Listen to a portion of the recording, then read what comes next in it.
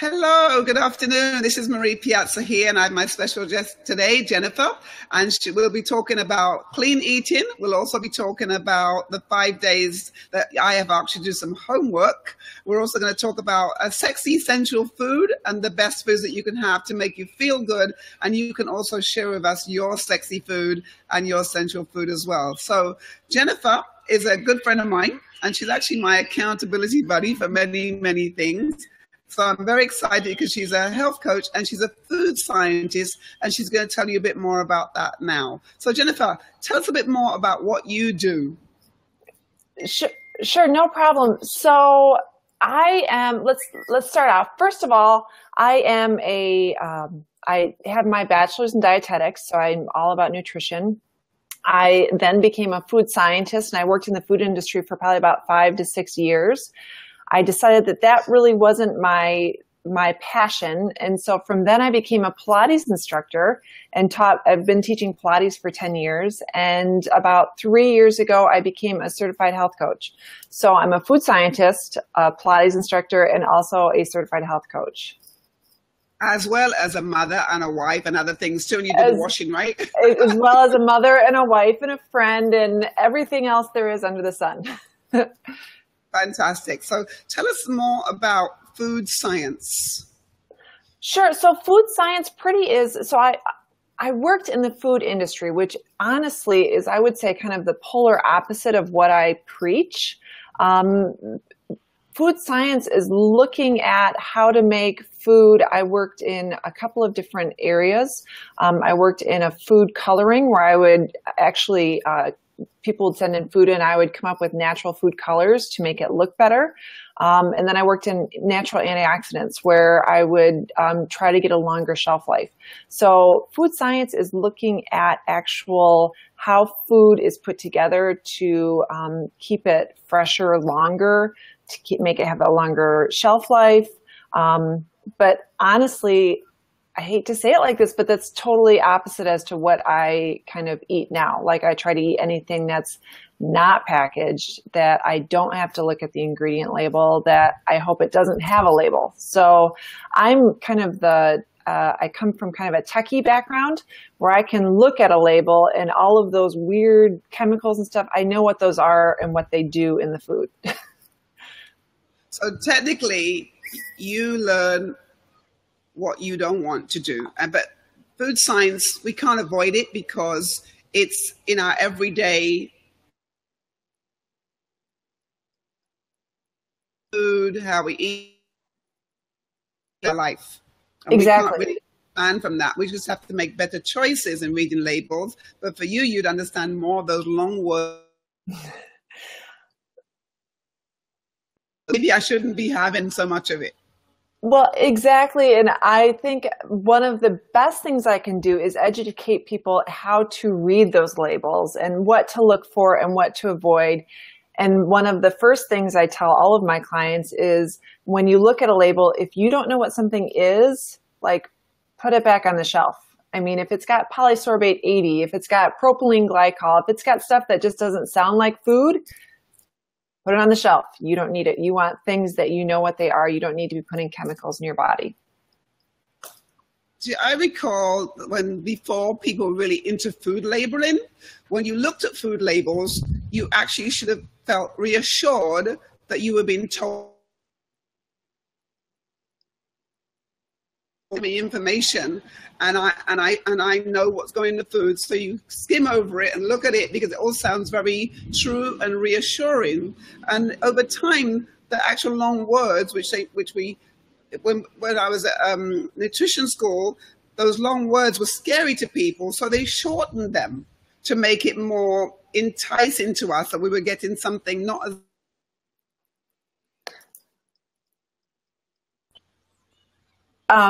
yes, you cut out at the last second, so I missed the last part of that, but yeah. And I'll be totally honest, the food industry is very tricky. They're very tricky and they're very cunning, and they knowingly put things in food to make it addictive. And they normally they do put things on labels to like natural. Like natural really doesn't mean anything. Like high fructose corn syrup they call natural, which you and I both know that's not natural. It's processed, corn. So, it's kind of sad in a way, but I think we just need to educate everyone as to what you're truly eating, what you're putting in your mouth, because really what you put in your mouth has a huge effect on how you feel, how your body looks, and what you're doing so that you can function and thrive and feel your best every day. Yeah. Well, I suppose it's an industry, so that's their job, to get as much as they can from an industry so we can eat more, buy more, read what we can, just consume. And that's the point. And we start to feel addicted to it, then really we don't know, or we didn't know before, that was actually the plan. We thought we were the ones that got addicted to certain types of food when the plan was to get us addicted to the food. Yes, exactly. They knowingly, like they call it the bliss point. They knowingly put sugar, fat, salt in to get you to the bliss point where you get those good endorphins, where you feel so good. And they test this. They do sensory testing. They do all sorts of chemical tests and experiments. They know exactly what they're doing. They know, look at I hate to call out things, but like Lay's potato chips, you can't just eat one. Well, yeah, because they put so much fat and salt in there, that unhealthy fat and salt, that yes, your body becomes addicted. You want more. So it's yes. Yeah, I get that. I was watching a movie. I can't remember what it was called. It was on Netflix, and they was talking about there were two twins that had, I think, 30 days to eat. One had high fat, one had sugar. There was different things they had to eat. But they found that when they were testing people for the combination, the most lethal combination for people to gain weight or to be addictive was fat, sugar, and carbs. That combination together was that magic combo, something like cheesecake or a donut with the sprinkles on it. Those were the things that made people feel good straight away, and they couldn't help themselves but to keep eating it because it just made them feel so loved, and everything was the synapses were just kicking in. Well, and that's the thing. So yes, and sugar, specifically sugar, is actually 8 times more addictive than cocaine. So when you eat sugar, it is lighting up the same part of your brain that would be if you were having drugs. It's the same thing, and it's more addictive. So honestly, the biggest thing you can do for your health is to stay away from refined sugar. It's not, so I could be on my soapbox here all day because we could be talking about this for a long time, because the actual fact is when you give up sugar, it's hard. But once you're off sugar, your body doesn't crave it as much anymore. So we can talk about sugar another time. But today, tell us some good news about some sexy food. Well, definitely. Food when you don't have a boyfriend or your husband's not around. I know.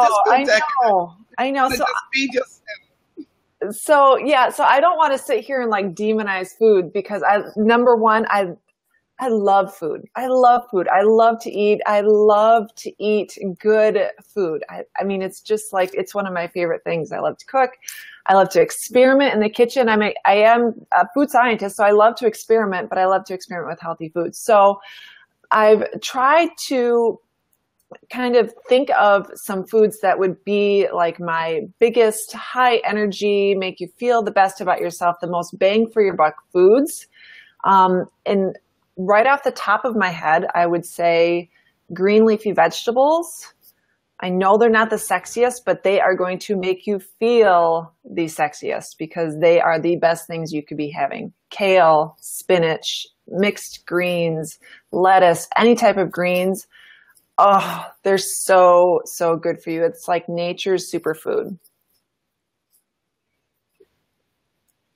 Okay, so if we say to people that green veggies, they make you feel special, we have to kind of put it in with something visually for them to see that, right? So what would we put in with the green veggies? Because I love green veggies, so you don't have to convince me at all. But the Right. average person would not consider green veggies sexy unless we put something like, I don't know, beets or swirls of carrots or some dates or something in there, hmm that's something a bit decadent to bling it up a little bit. What would you suggest that we could put in there to make it? So that would be their base, because So that that is would going be to build them up. the So they base. Yes. So and then I would say the second thing is any sort of berry. Berries are the other thing. Like obviously you hear eat the rainbow, but berries are nature's superfood. So strawberries, blueberries, blackberries, raspberries, any type of berries are really high in antioxidants. And that's what gives them those brilliant colors. And they are low in sugar. So even though they're fruits, so a lot of people think, well, I can't eat fruit because it's high in carbs. No. Please eat fruit. Eat the whole fruit. It's like the fruit juice and the dried fruit and stuff like that. That's where it can really cause your blood sugar to rise. And so you want to maybe stay away from those. But like berries and anything that's like a brightly colored fruit is so good for you. Pineapple is fabulous. Pineapple has an enzyme in it that has been proven to shrink tumors and to prevent cancer. So fruit is wonderful. It's just you want to eat the whole fruit. Don't juice it. Or the other thing, you asked how to get more greens. I love green smoothies.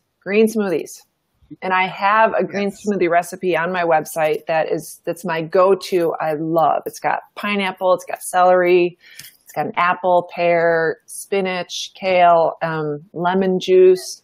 It's so good. A couple of years ago, I went on, I think I did it for about 18 months. I did raw food. Before that, I did the vegan. I've had all the combinations I've done. I'm known that I always try everything that is not too way out there. I will experiment with things not too way out there. No fad diets, but I would definitely do that. And so I couldn't really fathom doing the smoothies first and looking at something green. But when I created some things that it didn't matter about the color because it tasted so good. Right. And one of the things I had to look at was how much fruit and how much carbs there are in fruit and some fruits and sugars. So that was one of the things I did have to be careful about. And would you say that that's a consideration for people? They know? Yeah, I would say so. The other thing I think of is when you are having a smoothie, I myself like to add protein powder to it just to give it more of kind of like staying power. So instead of like anytime you have just like one thing, I think it's good to kind of combine different foods. And when I look at when I'm eating and when I'm having meals or even snacks, I want to keep my blood sugar as stable as possible. So how do we do that? We make sure that we always have protein. So I add protein powder to my smoothies. So that way, and plus it keeps me fuller longer because my day is busy. I don't have a ton of time to eat. And so I have to plan ahead. And, I love that I can take a smoothie as I'm driving the kids to school. And then I go to the studio where I'm teaching back to back to back. So I don't have time to sit and eat. So yes. So you're saying you plan your day quite well when it comes to your food. That's how you manage to obviously stay as fantastic looking as you are, because you know your food and you factor that in your busy life. Yes. So I would say planning is the number one key to my success. I have to plan. I have to know so that I am not, when I come home at 5:00, and if I don't know what I'm eating and I'm stressed, the first place I'm going to go is the cabinet and maybe pick something that's easy, something that's easy. And usually that's not the best. But if I have a plan laid out, and then it frees up my brain to think about everything else, because if I know what I'm going to eat the whole day in advance, I've already bought all the ingredients. I've already done all the prep. Like it's ready to go. And then I don't have to think about it. Like it's just done. It's done. Right. because it's ready and you don't have to rummage looking for something and then say, oh, I'll do it tomorrow. I'll start tomorrow. I'll eat properly tomorrow. Right. I should have done that. I should have got my lunch ready. I should have got my dinner ready. I should have known I should have done that. And you don't. So then every time you say I should have and I could have, you lose that pattern, that daily ritual, that daily habit, that daily lifestyle that makes you more healthy. Yes. Let's go back to the food again. So when I think of sensual, sexy foods as well,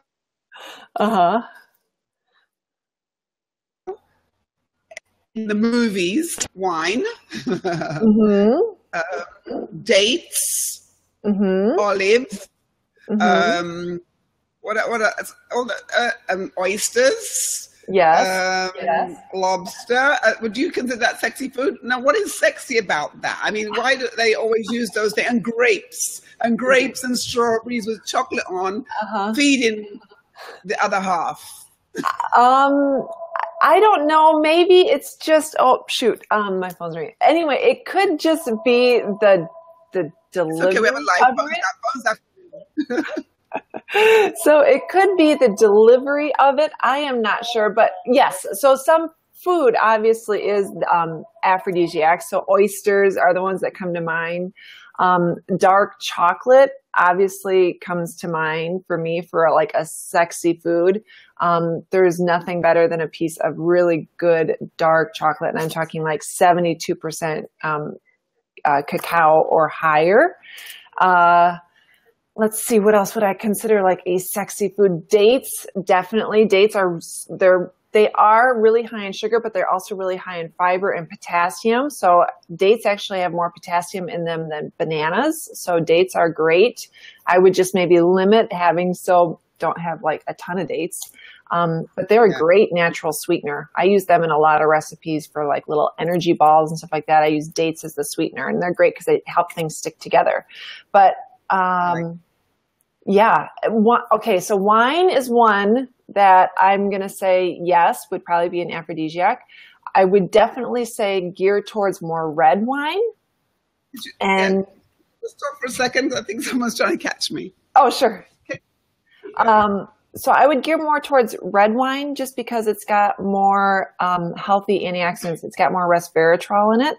And if you can buy organic wine without sulfites added to it, because sulfites, and that's hard to find. I'm in the States, so that's hard to find here in the US, but you can find it and look for it. Some other foods that would probably be a good, there you go, you're back. So I would just, I think red wine is great, but I was saying look for organic and look for ones that don't have sulfites added. That's so hard to find where we live anyway in St. Lucia, because it would cost a whole bunch more to get that. I mean, I haven't drank wine for months and months since I changed my diet back around, and I thought there's some things have to go. Because when I had the club, I was working out all the time, Pilates, yoga, body pump. I was doing 12 or so classes a week. So my life was fitness. So I didn't really have a choice because I was expected to teach the classes, which was really the best way in my whole life that kept me exercising, because I had to show up for everybody. So I couldn't really say no. I couldn't really, hey, look at that. We got a little puppy here. We have a little puppy. We have a little puppy. He's so cute. He's coming to say hi. I couldn't really say no. So it kept me working out. So when closed the club, and as much as when I was at the club. So I did some workout, and over time what happened was I put on weight. I actually put on 30 pounds in 1 year. And that was because I went on to do online work instead of offline work. And so I was at my computer, I was studying, I was doing so many different things, and it crept on. And it wasn't, I was doing zero. I was actually working out. I was eating well. I wasn't stuffing my face with junk, but I wasn't consistent with my efforts. I wasn't consistent with my effort. I didn't really have a plan, because I really thought that I had this backup of superpowers that came with 30 years or more of being an instructor, of being in the fitness business. And I thought, what what the heck? I've had all this time that I put in. It should keep me in good right. stead for a good time. Not some work to do. I ask you to do every day for 5 days. Drink extra 3 cups of water, or 1 liter if you can, and then get half an hour to 1 hour extra sleep every day, and also to do 10 minutes of workout. I did give you a choice of the workout. Could be dance, it could be some Pilates moves, it could be yoga, you could roll your own, you could do 10 minutes of a video, you could go out with friends and dance. It didn't really matter as long as you did the same time every day for 5 days, so that you would feel limber and more energized after the 5 days are up. You'd be hydrated and you'd be rested.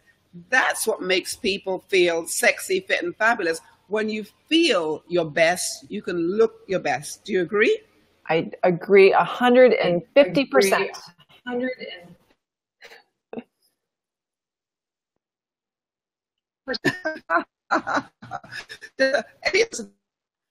They look like. What does my day look like?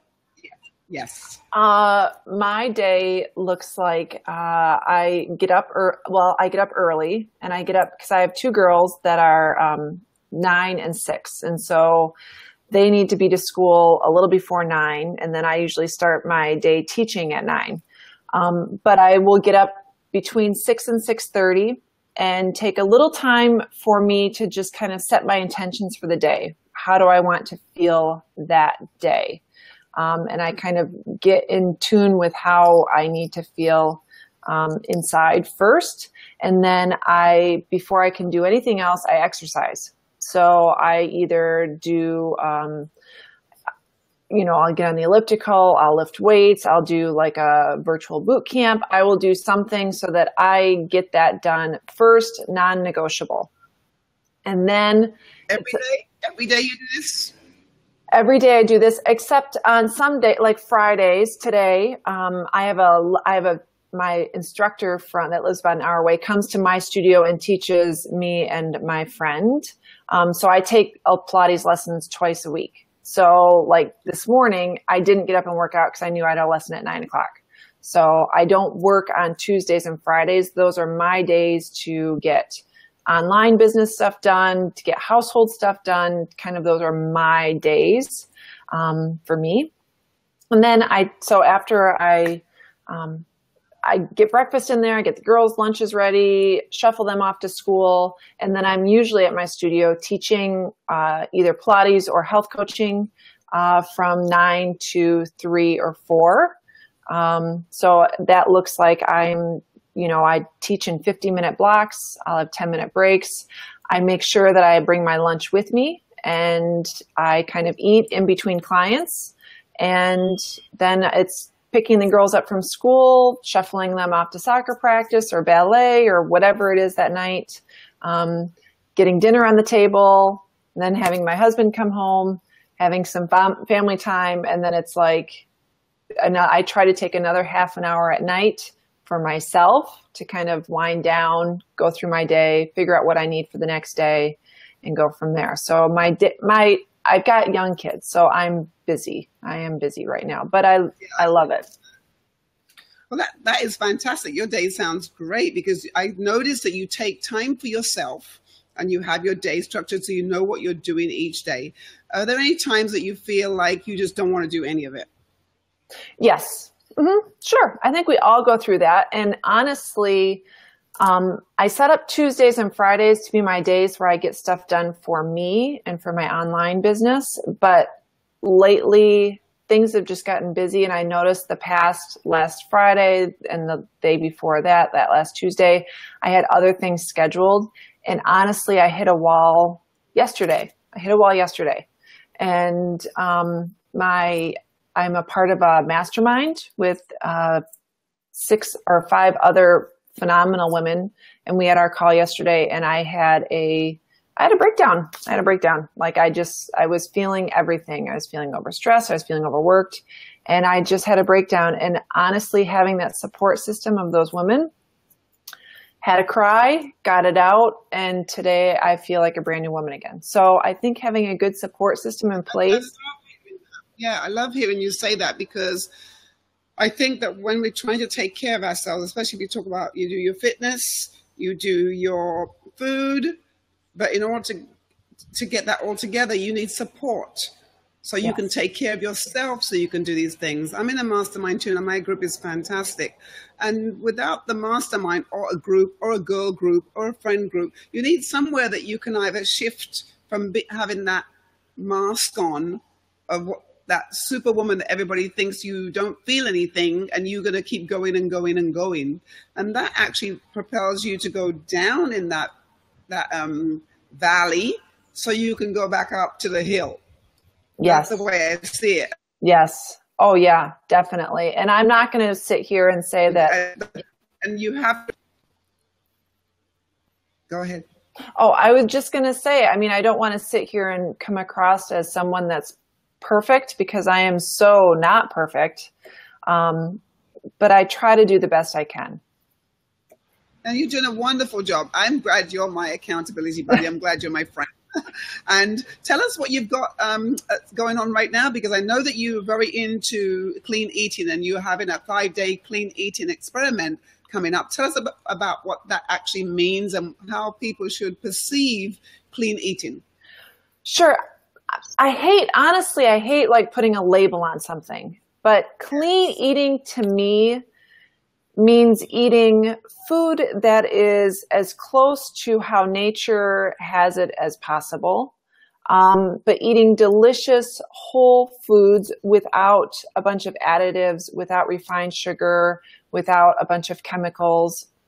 And so I've put together a 5-day, I call it a clean eating experiment, where I give you everything. So basically, if I were to eat perfectly, this is what my diet would look like.